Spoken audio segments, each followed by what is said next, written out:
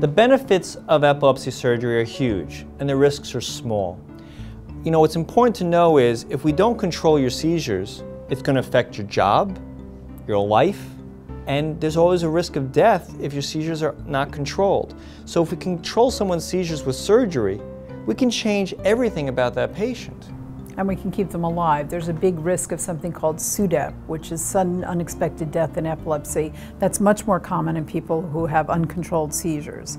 So if we can do surgery and have the seizures controlled, we're much more likely to have a good outcome. We don't do epilepsy surgery necessarily to cure the seizures and get rid of all of them, but we do it to reduce the seizure load so that there are fewer seizures. But everybody worries about the risks. They think that surgery is going to change the personality of the person, create paralysis, cause severe brain damage. But if you don't control the seizures, you're going to have more problems.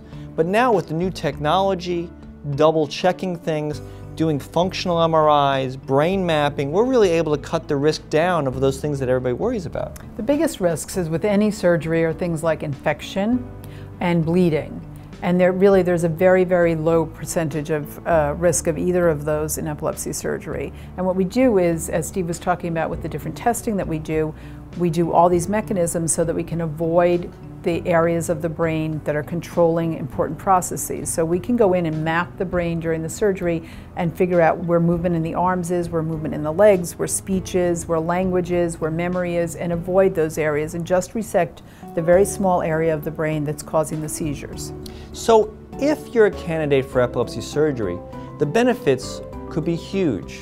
Change your life, stop the seizures from happening, allow you to work, possibly even come off all your seizure medication and not have the side effects of the seizure medication.